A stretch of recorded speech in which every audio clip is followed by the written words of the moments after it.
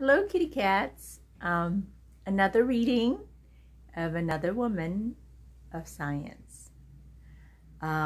This time we're reading about Emmy Noether, and she's a mathematician and theoretical physicist. And she was born in Germany in 1882. And that's her right there. Yeah. Same book, right? We have 50 women, so that's a lot of women to know. Okay, so, well, she created the field of abstract algebra. The Noether theory connects mathematical symmetry to the conservation of energy. She's considered one of the most important people in the field of mathematics. And she said, my methods are really methods of working and thinking. This is why they have crept in everywhere anonymously. That's what she said. Okay. Emmy Noether was born in Germany in 1882. She grew up in a family of mathematicians and wanted to learn like her father and brothers. At the time, it was against the law in Germany for women to get a higher education. So she would sit in the back of the classes at the university, try to learn as much as she could while receiving no academic credit.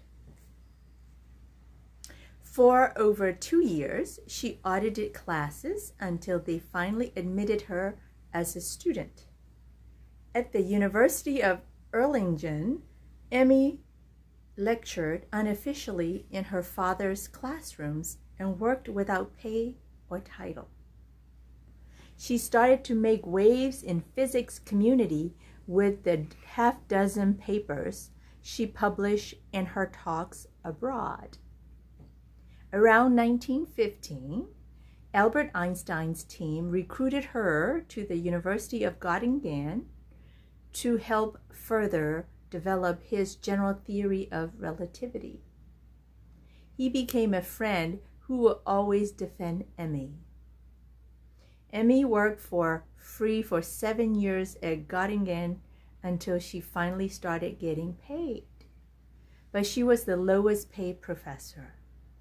Despite the lack of recognition, she developed mathematical equations that are still an important part of the way we understand physics now. She produced developments in the field of abstract algebra by proving new concepts about groups and rings. She made her connections between energy and time and angular momentum. In doing all of this, she developed the Noether theory. Because Emmy was Jewish, the rise of the Nazi regime put her life in danger. She was fired from Göttingen for being Jewish, but continued to teach from her apartment in secret. In 1933, Emmy escaped to America, where she was hired to teach at Bryn Mawr College. Again, the women college, remember? I think in other stories. Unfortunately, only 18 months after she began teaching with good pay and a real title, she became ill and died at the age of 53.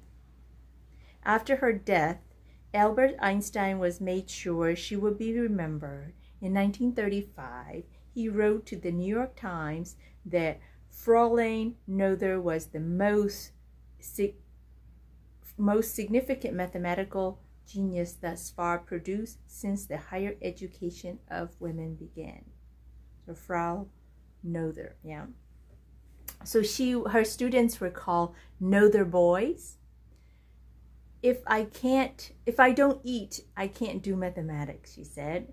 People would make fun of her weight and appearance. I guess she must have been a little bit chubby. And she was a pacifist despite the persecution she faced in World War II as a Jew.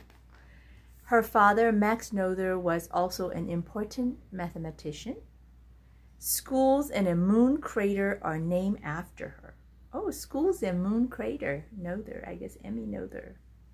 Her ashes were buried at Bryn Mawr. So if you ever go to Bryn Mawr College, I think they have a lot of they have produced very historic, smart women there. Okay, that's it for now. Okay, until next time, good night, sleep tight, don't let the bed bugs bite. Mwah!